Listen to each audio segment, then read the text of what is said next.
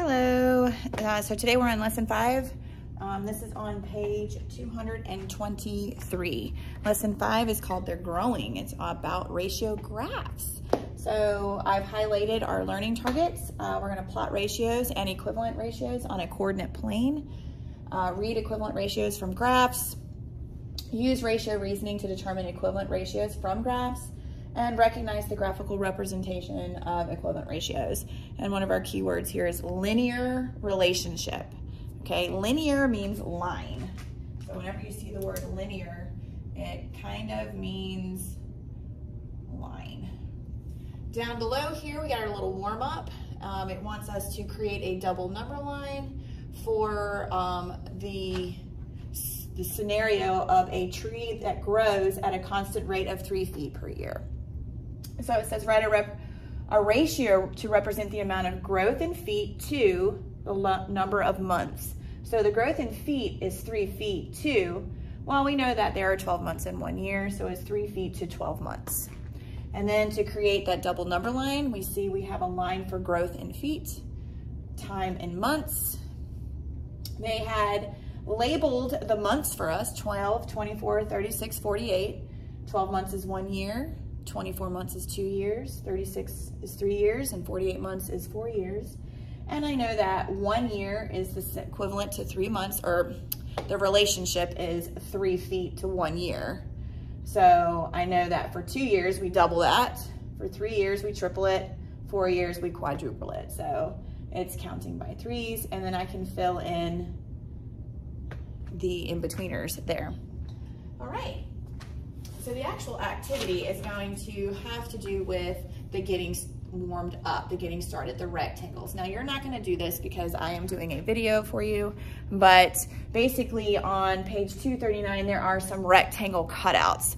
So I've gone ahead and cut them out, and I'm just going to kind of model and show you how you would do this activity, and then we'll fill in the ratio table when we're done. So what you would have done was, let me move this out of the way. You would have cut out all the rectangles, and then you would have labeled them or kind of sorted them based on their short side to their long side. So there are 2 people that kind of sorted them differently. So they're grouped, they are all labeled with letters. We got 2 that say A, and we have B, C, D is right here, E, maybe I lost, oh, E is the big one right here, E, F, G is right here, H, I, and J, and K is right there. So here are all of our ratios, or short side to long side. So I've kind of already labeled them. So I counted how many squares across was the short side, this was 12. How many squares across was the long side, that is 30. And then I wrote it as a ratio of short side to long side. And I did that on all of these. This is 5 to 8. These 2 A's are the same. I kind of messed up on that one, but it's 2 to 5. 4 to 10, 4 to 7, 8 to 20, 7 to 10, 3 to 6, 6 to 9, 10 to 25, and 6 to 15 is this F right here. Well, what happened is that Ava took the A's, the C, let me make sure you can see it, the A, the C, the E, F, G, E, F, G. I'm going to kind of do this from like biggest, smallest to biggest. That'd be kind of cool to see. E, F, G, and J. Whoop. Okay. So she sorted these together. Right? And why would she sort these together like this? Well, if we look at their short sides, we got 2, 4, 6, 8, 10. Looks like equivalency, right? Like equivalent ratios. They're counting by 2's. And then we look at our long side, we have 5, 10, 15, 20, 25. So 2 to 5 is equivalent to 4 to 10.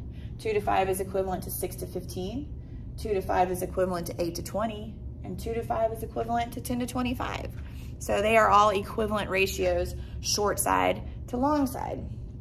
Now, Gabriel did it a little bit different. Similar to Ava's But instead he put these A's with the rectangles B, D, H, and I. B, D, H, and I. So we take these away and we replace with these, like this. B, D, H, and I. So, B, D, and K. Let me find K, because K was also one that was included. I don't really know, maybe here? Okay. Well, this is interesting because if you look at their short sides, it goes from 2, 3, 4, 5, 6, 7. And then their long sides are 5, 6, 7, 8, 9, 10. I do a nice job counting in order, like order numbers, but I don't know if they're equivalent. Is 2 to 5 equivalent to 3 to 6? Remember, equivalent ratios have a multiplicative relationship, and these don't appear to have a multiplicative relationship. But it is interesting in the thinking, like I can see the thinking of why Gabriel would want to sort them that way. So now that we have that, we are going to look at the ratio table that is at the bottom of page 224. There is Ava's group and Gabriel's group. So basically all we're doing is taking the short to long and making a ratio out of it, which is very easy. So the short to long would be 2:5, 4:10, 12:30. Is this thing moving? Okay. 6:15, 8:20, 10:25. And then this is Gabriel's group.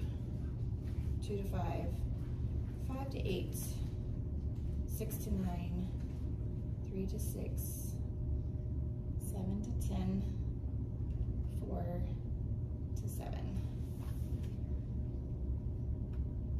Fun stuff. So now we're going to graph that information onto a ratio graph. Which if you were in my class, you did this on Delta Math.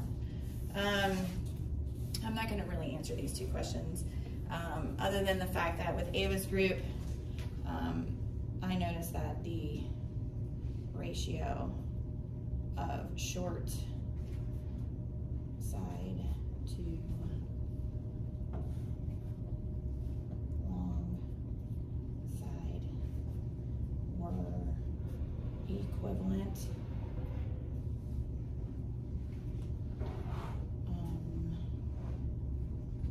Worded that wrong, but we'll go with it. Gabriel's group, the lengths of the sides were counting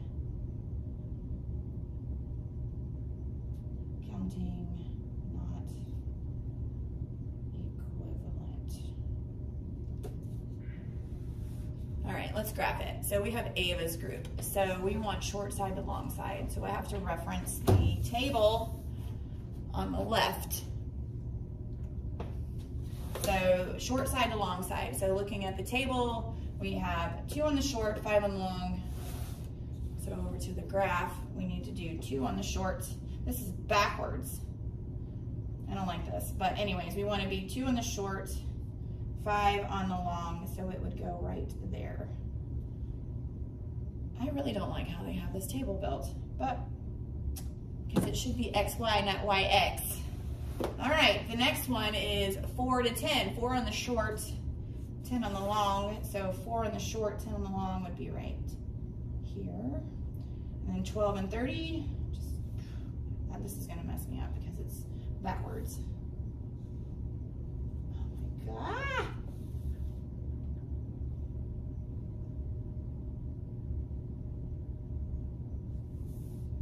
That looks right. And then F was 6 to 15. They're even they're out of order too. What is this book trying to do to me? And then 8 to 20. And then 10 to 25. we go. And what do we notice? A straight line. So one thing with ratio graphs, if you do it right, it should create a straight line. I need a ruler. Here, I'll just use this. I need a straight edge. So if you've done it right, if you start at 0, 0, and you kind of line it up with all the dots, you should create a, oops, my thumb hit it, you should create a straight line. And any points in between should be equivalent. Yep. Well, let's look at Gabriel's group. Let's go ahead and plot his dots and see if we end up with a straight line or if they are equivalent, because equivalent ratios should make a straight line. So his short and long would be 2 on the short, 5 on the long, so that's the same as Ava. And we're going backwards again. And there's his first dot, 2 on the short, 5 on the long, 5. This is really not helping you guys when we go into the coordinate plane unit for sure. 6 and 9, because the way they have you guys plotting these things is backwards. 3 and 6.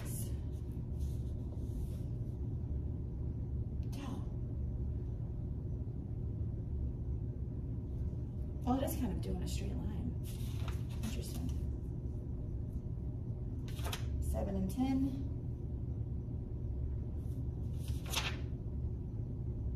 4 and 7. Huh. Problem is the straight line doesn't start at 0, 0. Because if I were to connect all these, it doesn't go through 0, 0. It should go through 0, 0. And it doesn't. So it is not a ratio graph. All right, well that should be good for getting started in activity 1. Boop.